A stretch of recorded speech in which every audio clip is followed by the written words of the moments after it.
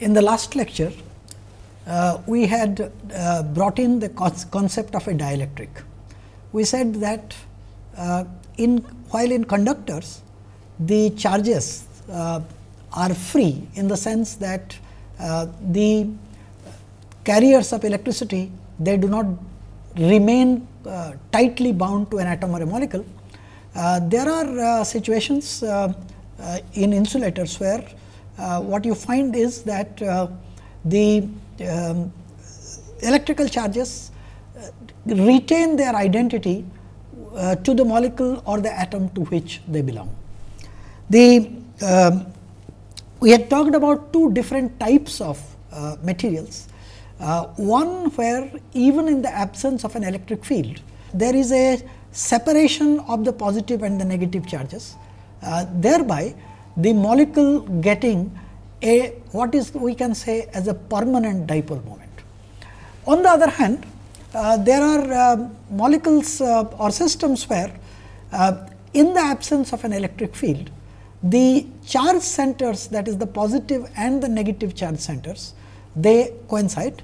But however, if you apply an electric field, these charge centers are pulled apart, and as a result the system or the atoms and the molecules, they develop what can be called as an induced dipole moments.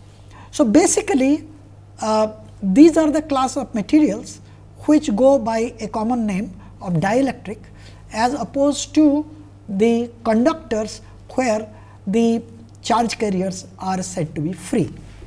So, what we did last time is to look at the concept of what happens in a situation like this.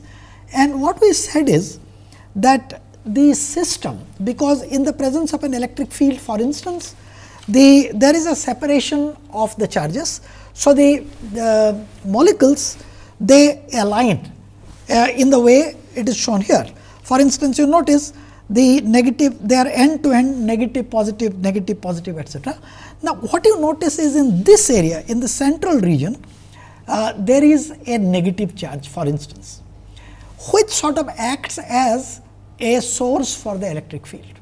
So, notice that here I have a source which has come because of the way the molecules of the material have become aligned.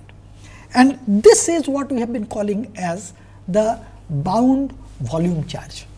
The other thing that happens is that if you look at the boundary of the thing, then you notice again that there is a separation of charge, that is the edges seems to get charged. For instance, here I have shown on a particular type of alignment in which this edge becomes negatively charged and this edge becomes positively charged. Now, the second thing that we did last time is to look up what we called as a multipole expansion. Basically, we are interested in finding out the potential due to an arbitrary charge distribution. And so, as you know that the arbitrary charge distribution is I have 1 over 4 pi epsilon 0, supposing rho of r is my density. So, the potential at the point r is given by the usual expression 1 over 4 pi epsilon 0 integration over the whole volume rho r prime 1 over r minus r prime d cube r prime. R prime is my integration variable. Now, what we do here is this, that since r is a fixed position at which we are interested in finding out the potential, this quantity we expand. There is a 1 over r minus r prime which is being expanded, and I sort of in principle this is an infinite series, but what has been generally found is that for most physical situation, if you retain up to the first term, as you realize, is just I am expanding 1 over r minus r prime by r, and 1 over r I have taken out. So, in the first term I simply get rho r prime d cube r prime. Now, as you can see, this is just the total charge q. So, therefore, this term is the total charge q divided by r, which is exactly the expression that we have when a point charge located at the origin, its potential is calculated at the point r. Now, notice the reason why it is true. I have made this expansion for r very large, that is farther away from the charge distribution.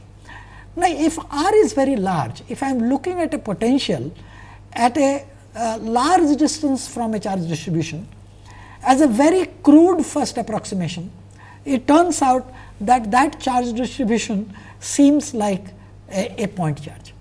Now, since it looks like a point charge, to the leading order in the expansion, I just get the potential due to a point charge, which is q by r, which is exactly what is shown here.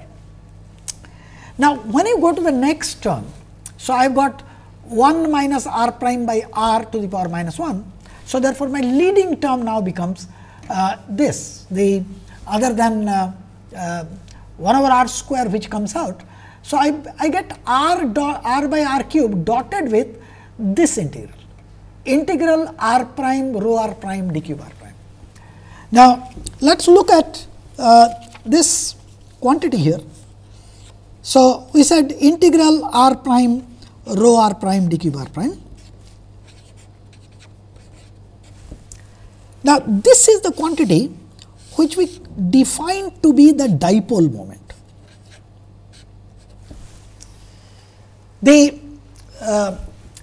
As you can see that this is a straightforward generalization from the way we define a point dipole, where we had simply two charges which were separated by a distance d, and we said that the dipole moment has a magnitude q times d and its direction is from the negative charge to the positive charge. Now, what I have done here is to essentially extend the same concept to a charge distribution, and here again I get a distance times the charge density, and the direction will still be from negative charge to the positive charge. Now, this is what we call as the dipole, and we are going to be looking at this term in lot more detail as we go along. The next term in the expansion is what we call as a quadrupole term, and I had shown you last time that the quadrupole term is given by I am basically looking at this expression here, which is 3 x I prime x j prime minus r prime square delta I j rho r prime d cube r prime. And you notice that this x I and x j, these are the components of the position r prime. So, for example, 1, 2 is x y, etc.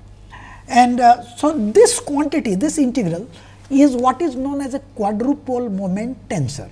You can see there are 9 quantities there, because I and j can each run from 1 to 3, that is x, y and z. So, and for most practical situations, this essentially is the distance to which we have to do the expansion, and further expansion which would be octapole and things like that, they are normally not of much use. Just a comment on the quadrupole. Notice that q I j is d cube r 3 x I x j minus delta I j r square rho r. Now, this quantity has certain properties which you can very easily show. First is that quadrupole moment tensor is traceless. Now, you can see that you remember that trace is simply the sum of the diagonal components of a matrix. So, if you just look at how much is the diagonal component, you can trivially prove that this quantity is 0. The second thing that you can prove, which I will talk about it in my next lecture, that typically the quadrupole field goes as 1 over r to the power 4th. Now, like point dipole, one can think of quadrupoles. Now, the quadrupoles, there can be various types. For instance, we could think in terms of a end-to-end quadrupole, meaning thereby I have got, let us say, minus q, then plus q, then plus q and minus q. That is a charge plus 2q at one end at the center and a minus q there. This is what I will call as a linear quadrupole.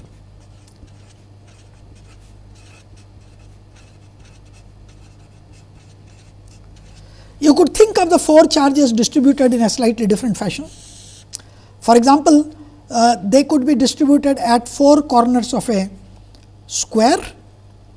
So, I get q here, minus q there, plus q there and minus q there. So, this also is an orientation or a configuration for a quadrupole. We will be looking at quadrupole as we go along with the lectures later. The point about dipole, which is going to be the primary subject of discussion in today's lecture, is that if you look at the dipole expression, dipole moment expression, vector p equal to integral rho r vector r dq r, you notice this could in general depend upon a choice of origin. For instance, if you define a vector r prime equal to r plus a, then my dipole moment becomes rho r prime, this is just a variable change, and r is r prime minus a, and dq bar of course is dq bar prime. So, look at the first term. You notice that this is nothing but the dipole moment with respect to the new variable that I have chosen, minus, since a is a constant, I have got rho r prime dq bar prime. This quantity is nothing but the total charge. So, the expression for the dipole moment will not depend upon the origin if the total charge is equal to 0. If q equal to 0, p is independent of origin.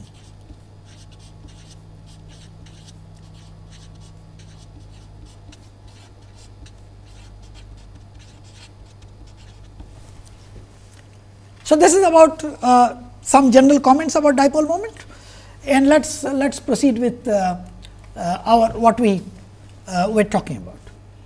So, I defined the polarization vector as the dipole moment per unit volume. So, I take a unit volume, I take a volume V, make a vector sum of all the dipoles therein and divide it by the volume that is being considered. Now, we derived the expression for the potential of this collection of dipoles, potential due to this collection of dipoles, and what we found last time was that the general expression for the potential due to a collection of dipole is given like this, 1 over 4 pi epsilon 0 of course, and I have got this is actually consists of 2 terms.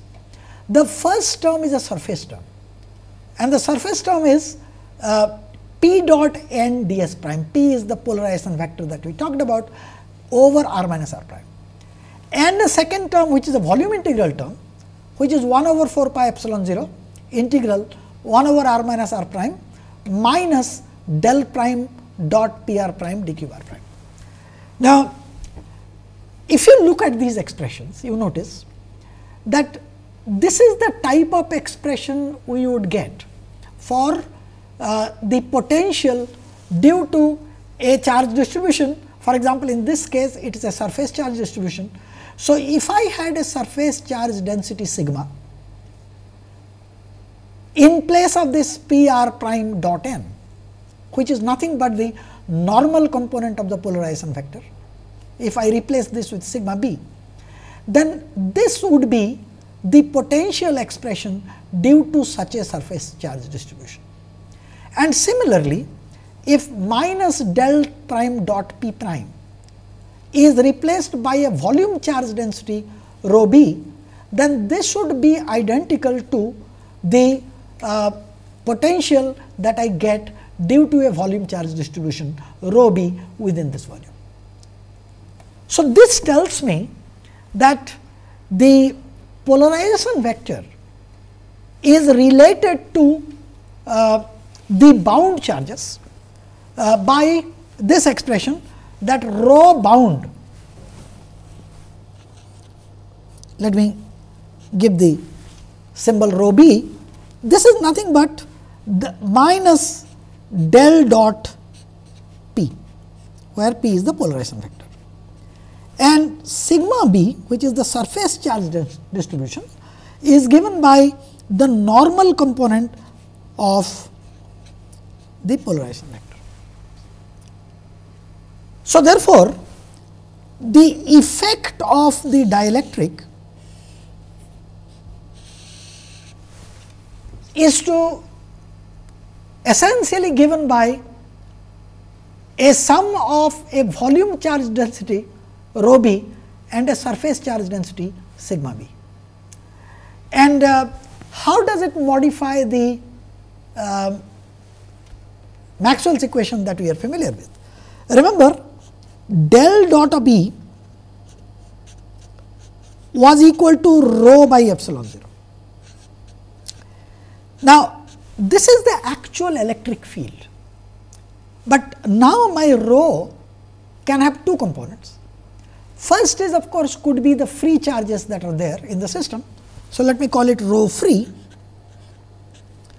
and the bound charges that have been developed because of the polarization. So, it is rho f plus rho b divided by epsilon 0. Now, notice this makes it more difficult to compute the electric field, which is the actual electric field that a test charge at the location where the electric field is calculated will feel. Now, in order to make some sense out of it, what one does is to define an auxiliary vector, which we call the displacement vector, or is simply called the vector d. Now, this is defined to be epsilon 0 times the electric field plus the polarization vector p. Now, note that the vector d and vector e do not have the same dimensions, because there is a permittivity constant coming in there. Now, using this, I can write down the Maxwell's equations like this. What is del dot d?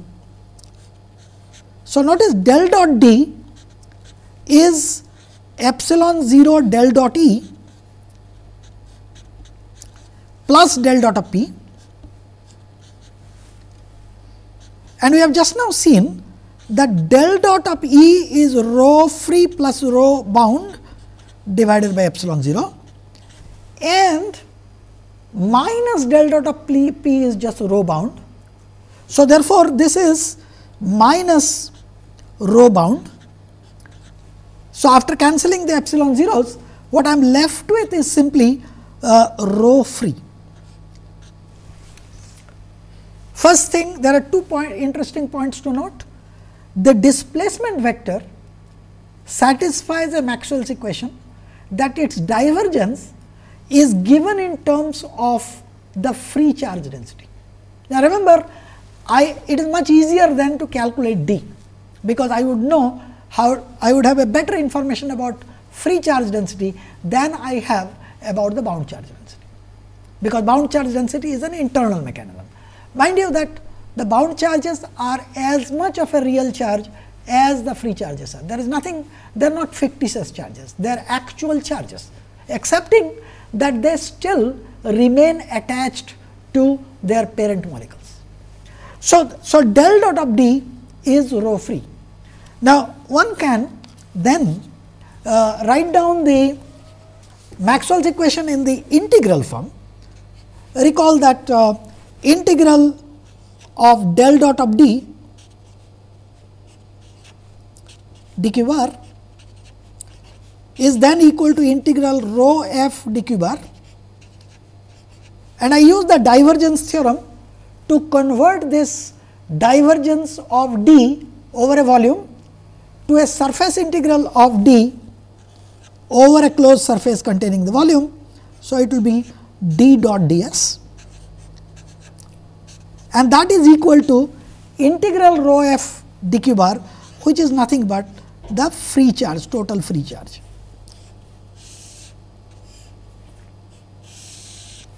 So, this is the integral form of the Maxwell's equation, and once again note that the vector d is related to the free charge density, whereas the vector E is related to both free charge density and the bound charge density, and the realistic field is actually the vector E, though we might occasionally find it easier to work with vector d, which is determined in terms of the free charge density, about which we may have little more information.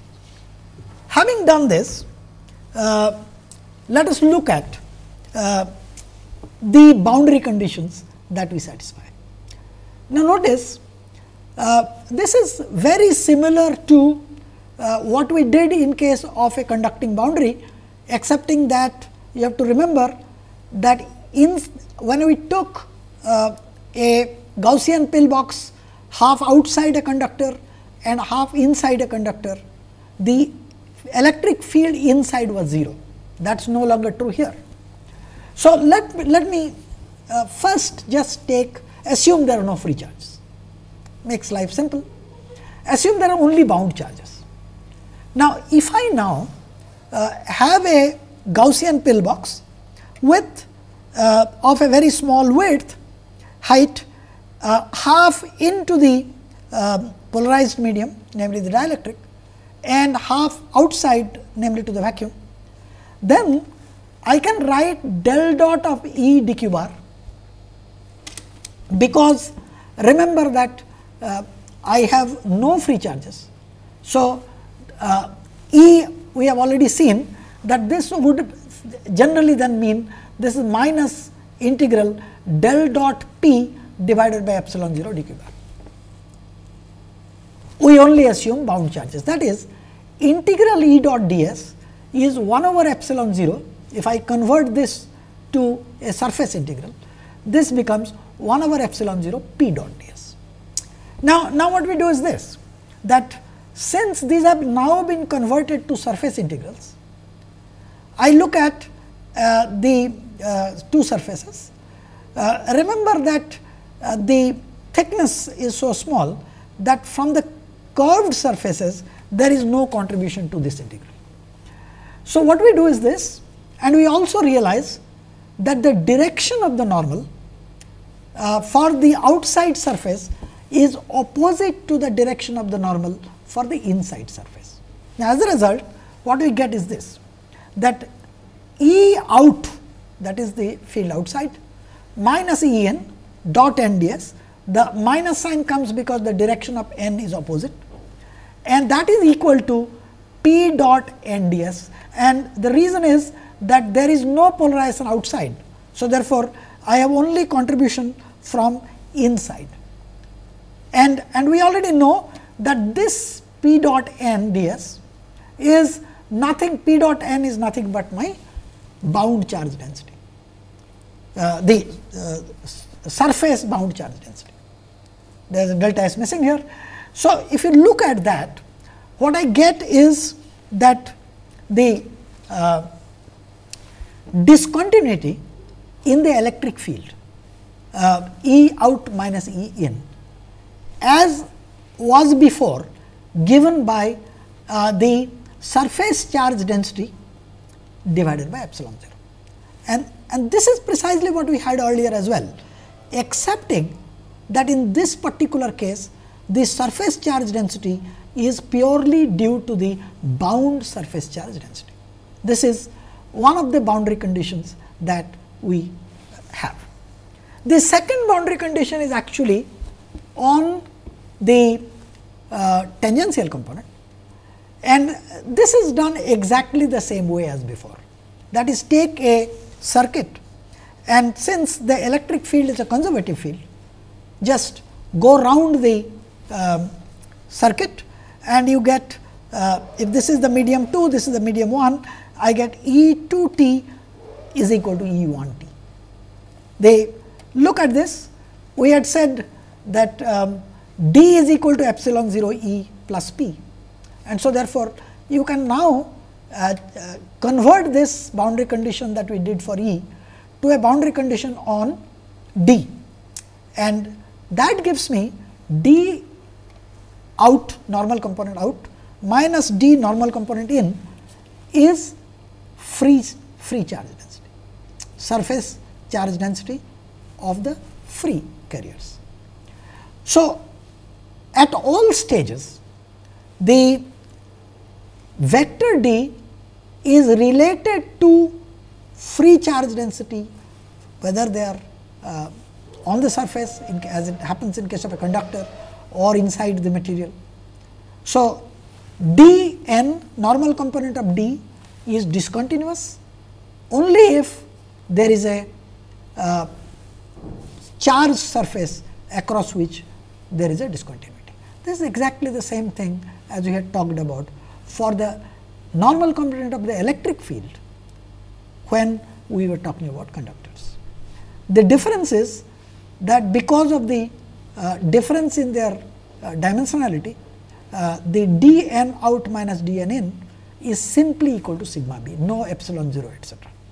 And the tangential component of the full electric field E is continuous. So, these are the things that we need to learn. Now, there is a class of dielectric known as the linear dielectric. Now, in a linear dielectric, the polarization vector, that is the dipole moment per unit volume, is proportional to the electric field E itself. Now, so therefore, what one does is to write the polarization vector as some constant, which we will write as epsilon 0 times some number chi e, and chi e is normally defined to be a susceptibility. And so, epsilon 0 chi times E. Now, notice that d is epsilon 0 E plus p by definition. So, therefore, if you replace p by epsilon 0 chi, this gives you epsilon 0 into 1 plus chi times E. This quantity 1 plus chi is called the dielectric constant. That's a number kappa. So, epsilon 0 times kappa, this kappa is the dielectric constant, and the epsilon, which is the product of epsilon 0 times k kappa, is usually called the permittivity of the medium, that is the polarized medium, just as epsilon 0 was called as the permittivity of the free space. So, epsilon and epsilon 0 are related by a dielectric constant. Now, let me now go over and try to illustrate some specific methods of doing problems with dielectric. This problem is where we consider two semi-infinite dielectrics. Well, one we will take to be epsilon 2, which could be epsilon 0 for example, and epsilon 1, and I assume that the epsilon 1 fills the entire half space z greater than 0, and the interface is z equal to 0, which is perpendicular to the plane of the figure. And epsilon 2, you could take it as vacuum, but once again it is in general another dielectric. Now, so what we want is this, in the dielectric, when I use the word dielectric, I mean epsilon 1 here, and I will occasionally call epsilon 2 as epsilon 0, which is my vacuum.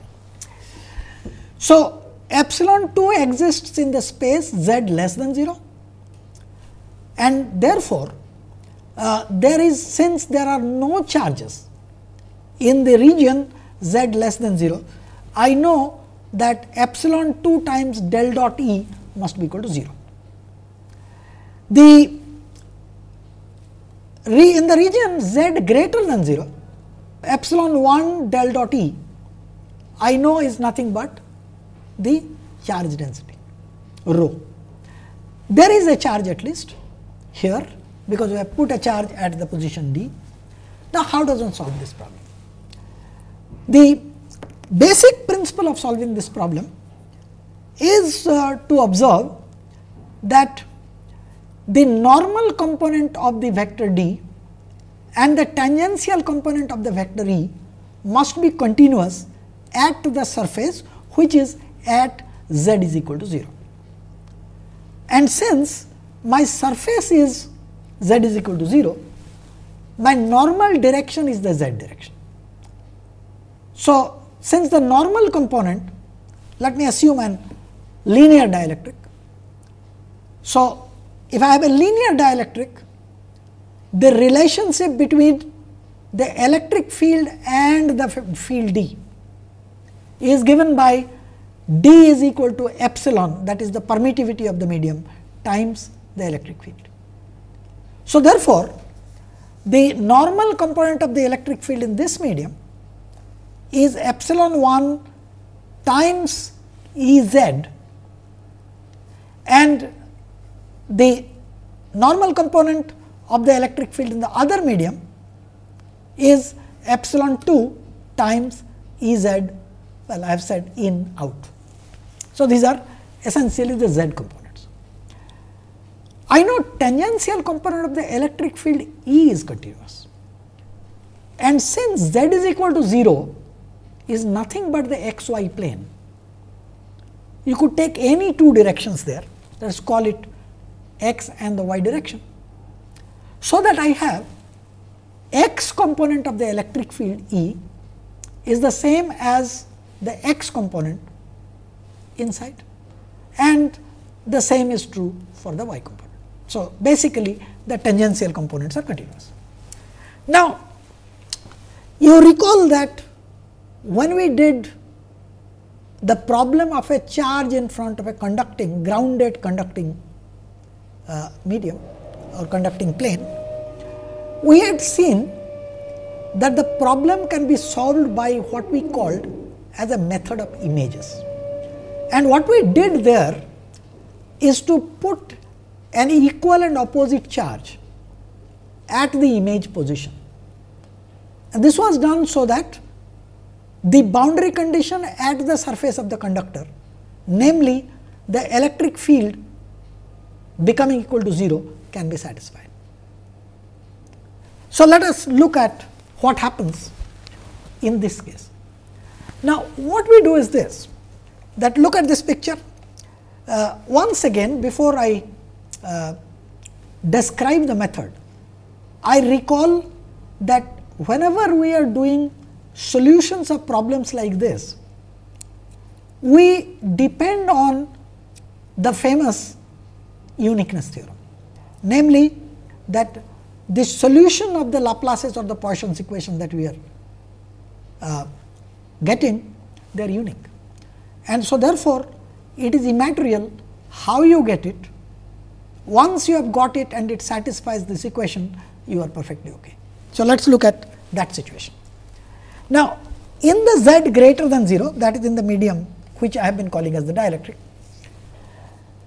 Now, what we could do is that the solution in this medium is the same as what one would obtain if one were to fill up the entire space with a dielectric medium having a dielectric permittivity epsilon 1, and replacing and putting a charge q prime at a distance d from the origin in the left hand side.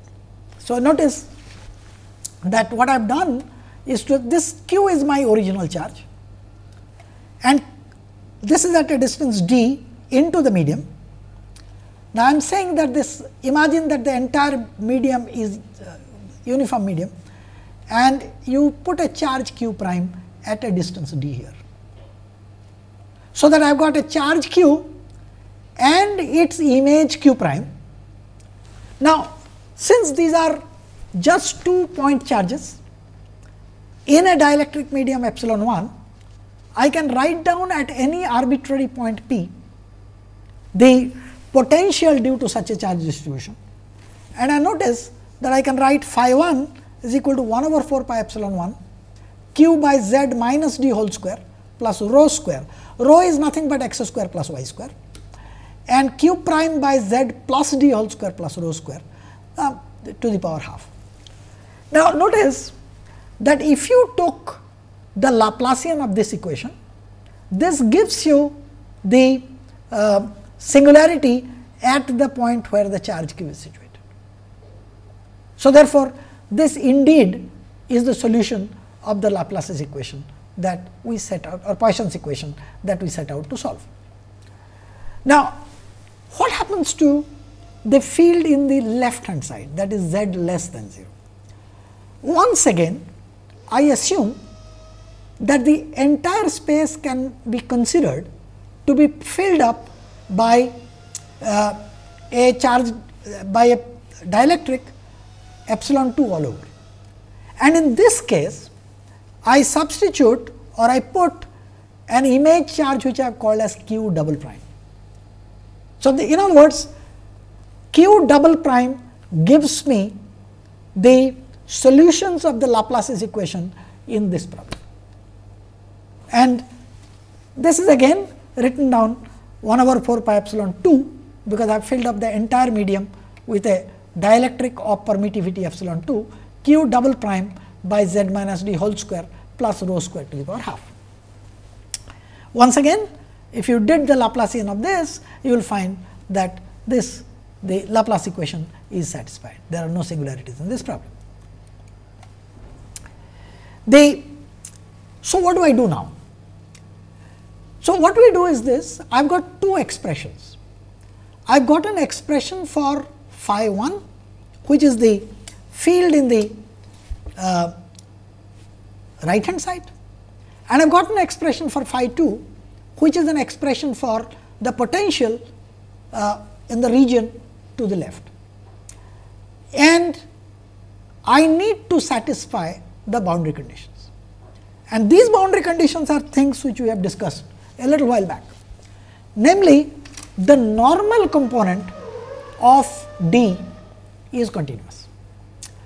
So, let us look at what is normal component of D. So, the normal component of D, let us just do calculation for one of them. So, what is D1n?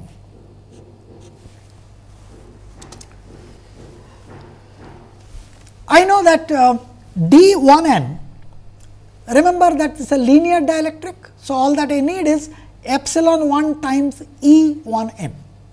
So, that will cancel out this epsilon 1 that is here, and I will be left with 1 over 4 pi. This is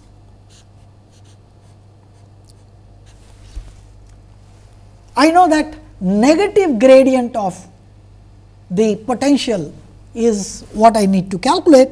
So, it is minus d phi 1 by dr, because these are normal derivative. So, since actually dn, and since the normal direction is just the z direction, so d1n is same as 1 over 4 pi times minus d by dz of this big expression that we wrote down.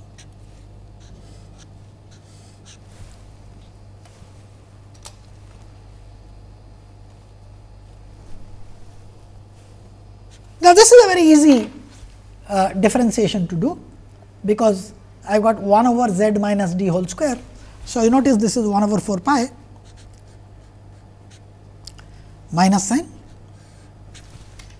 I have got q, of course, let me take the q outside. I have got z minus d whole square plus rho square to the power 3 by 2 and a minus a half, and d by dz of this thing. So, which is simply 2 times z minus d. and a very similar calculation for this one. So, let me put the q inside here and a q prime there. So, this will be simply replacing with 2 z plus d q prime and by z plus d whole square plus rho square to the power 3 by 2 and of course, minus a half again.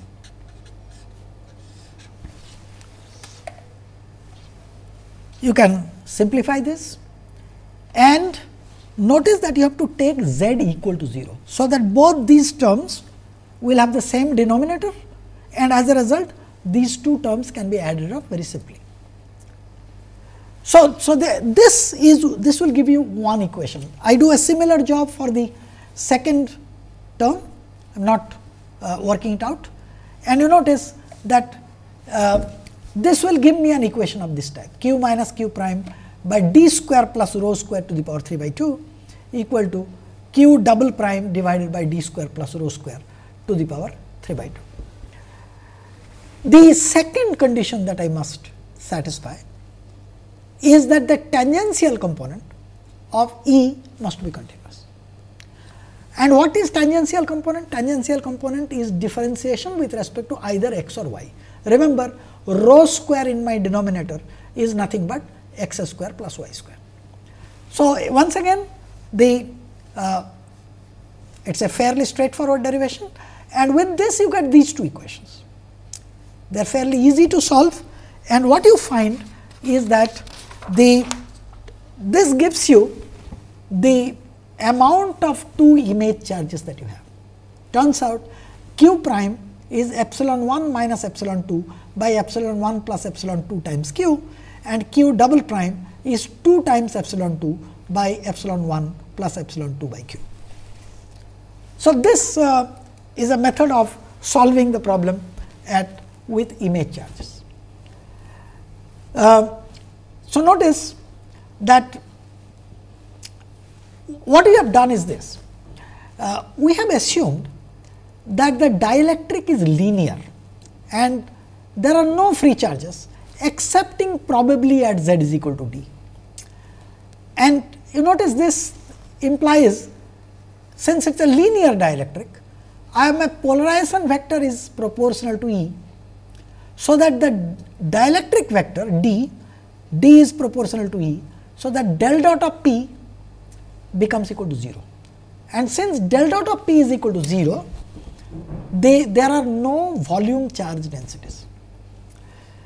However, there is a bound surface charge, and the bound surface charge you notice can be easily calculated, because we had seen that the surface charge density is the normal component of the polarization vector.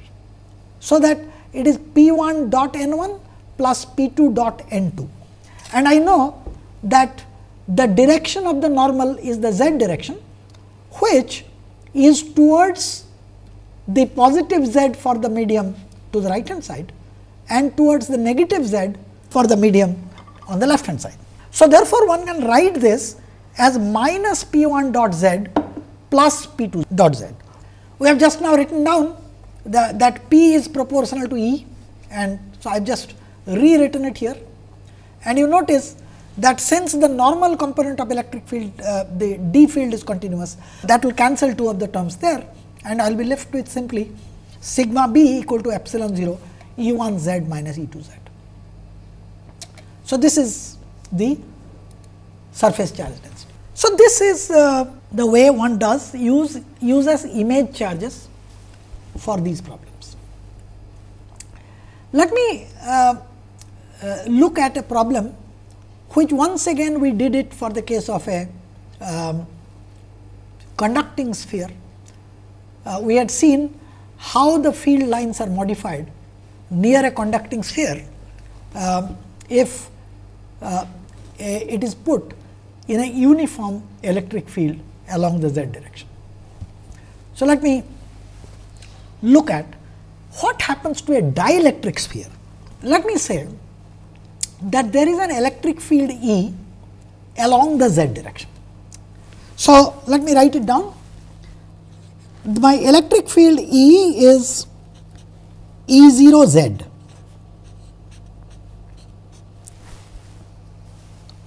The corresponding potential which should be applicable at far distances, okay, external potential at large distances should be minus E0 Z, and since I am going to be using spherical symmetry, let me write it as minus E0 Z cos theta. So, this should be the form of the potential at large distances from the sphere.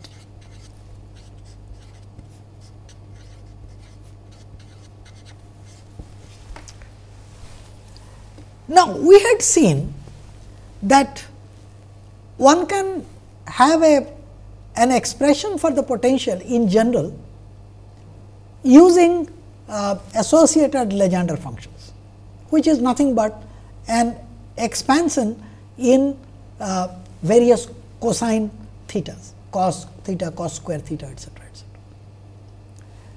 Now, since I know that whatever is the form of the potential, it must reduce to minus E0 cos theta at large distances.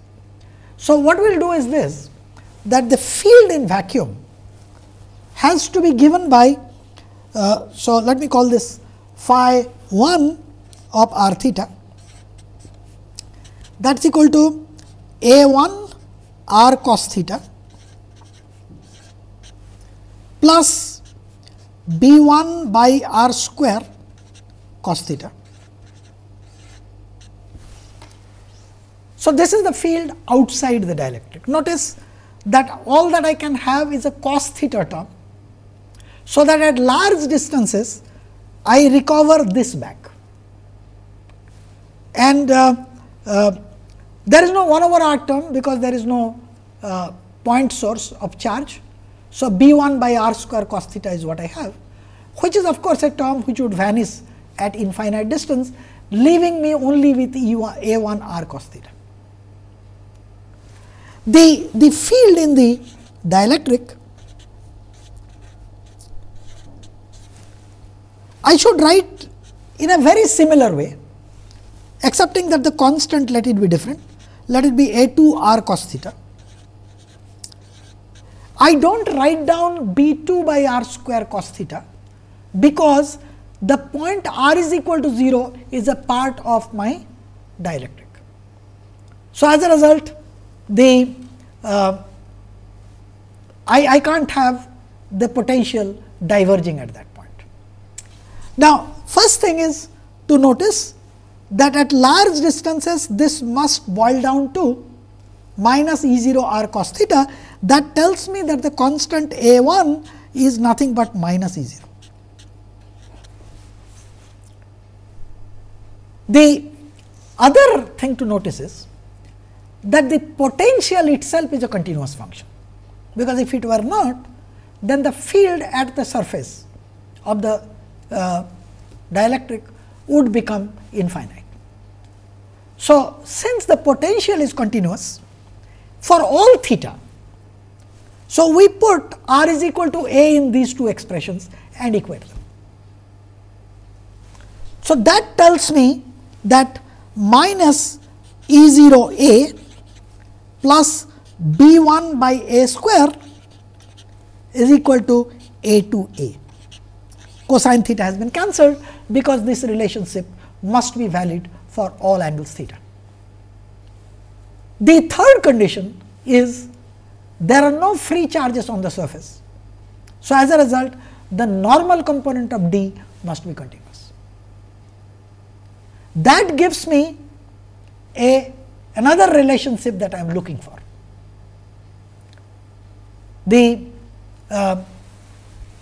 If you solve these expressions, you can write down what are A1, A2 and B1 and get an expression for the potential phi 2, for instance, and get what is electric field.